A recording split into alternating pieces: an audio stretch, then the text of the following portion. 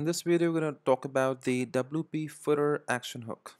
Okay, so if we go to Codex, we can see that it is defined with the do action function, and it prints the script or data before closing body tag on the front end, which means that if you go onto your front end and you check the inspect element, so this is my body tag and it ends here. So just before the body tag ends, it allows us to go ahead and insert the script, our own custom script. Okay, so that's what the job of this WP footer hook is. It inserts the data before the closing body tag on the front end. Okay, so not back end, but front end. Okay, so let's go ahead and try it. So they have given an example. Before we look at the example, we want to see where exactly it is defined. So it's defined in WP includes general template. So let's go on to WP includes general template. Scroll down. Got it. General template. And the name is WP footer. So as you can see, this is defined under the function WP footer. So whenever you call the WP footer function, this hook is called. So all the actions that are attached to this uh, hook will be, sorry, all the functions that are attached to this hook will be called at this point. Okay, so let's go ahead and try it out an example. If we go to Codex, we will see that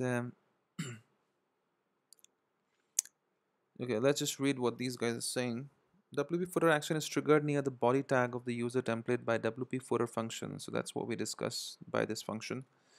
And also this is theme dependent and is one of the most essential theme hooks, so it is fairly widely supported. Okay, this hook provides no parameters, so as we can see there's no parameter next to it, so we don't need that. You use this hook by having your function echo output to the browser or by having it perform background tasks.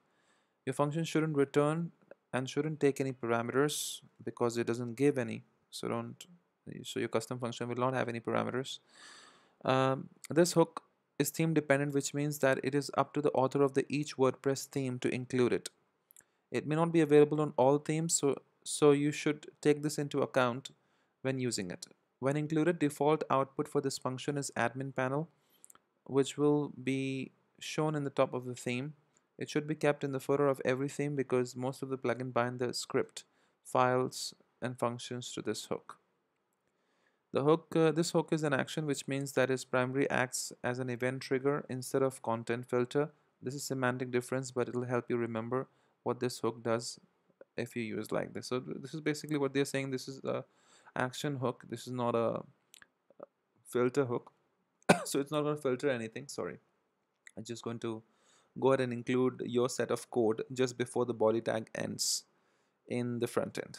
Okay, so we're using this function, your function. We are using add action to hook our custom function to WP footer hook, and we are echoing out this message. This is inserted at the bottom, and that's what I'm doing in my functions.php for my theme.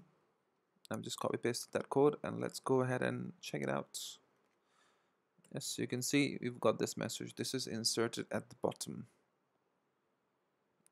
Okay, cool. Let's read further.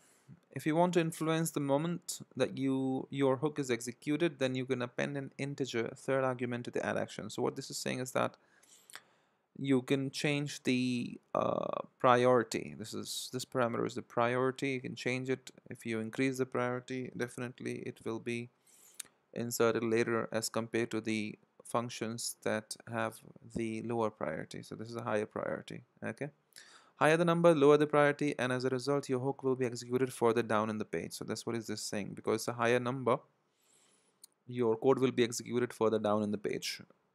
By default, we all know that the priority is 10.